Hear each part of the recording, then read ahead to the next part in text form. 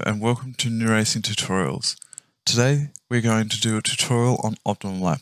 This is one of two tutorials on Optimum Lap, with another one being how to create a track designed for Optimum Lap.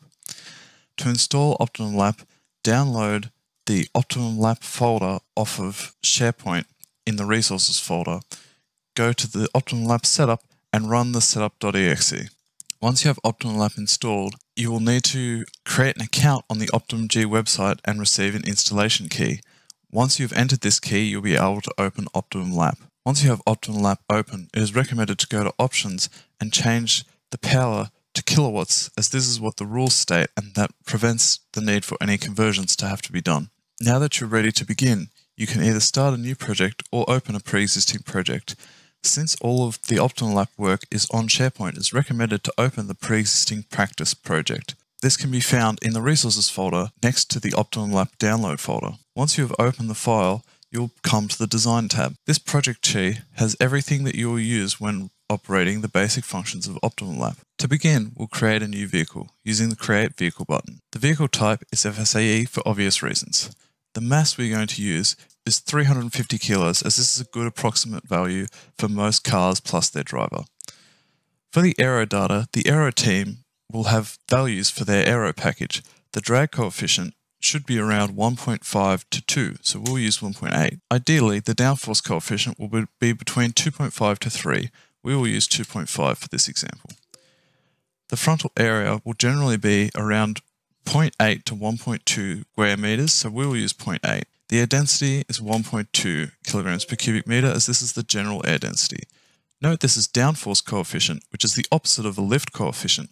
Thus, a positive value must always be entered when creating force downwards. Now for the tyre data. The current car's tyres as of 2020 are 0.203 meters in radius. The typical rolling resistance of these tyres is 0.02. The longitudinal and lateral friction is generally changed in this software to closely match what the team has done on the track, and these values at the moment are 1.4 and 1.7 respectively.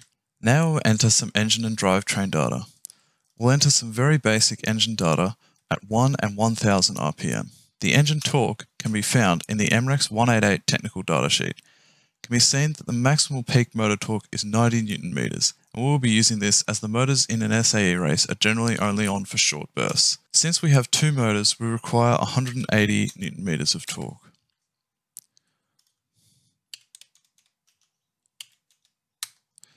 Once we have two set pieces of engine data, we'll now go down to the gearbox, as we only have one gear that needs to be entered. The final drive ratio chosen by the team is 4.167.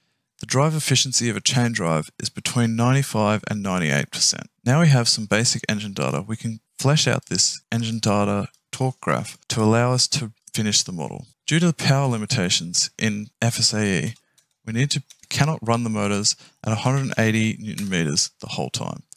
Once 4000 RPM is reached, you can see that the power reaches 75 kilowatts. It is at this time that we want to start reducing the amount of torque coming from the motors.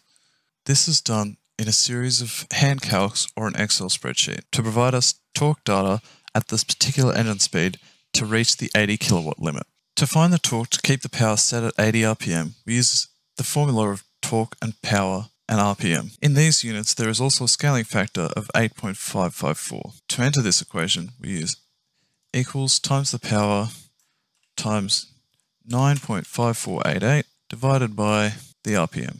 Now that's done, our vehicle model is complete. Once the vehicle is complete, a track is required. Since we have tracks, we will use one of those. Creation of tracks will be gone over in another video. To simulate on a track with a car, we use the Simulation tab.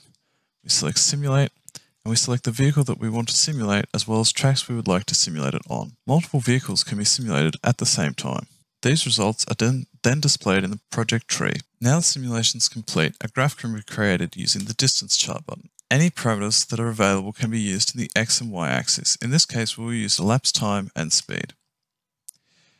This gives us a look at the lap time and speeds over the course of the lap. This graph is slightly difficult to read at the moment due to the great difference in times between the longest and shortest results. To remove these short or long results, just deselect the checkboxes on the left. Now we have our graph more readily readable, we can discern what the car is doing. On the speed time graph, any flats that are not at the top of the graph indicate grip-limited portions of the track. This means that additional downforce would be beneficial to the car to get around the track faster, as this would raise these flats higher up in the speed.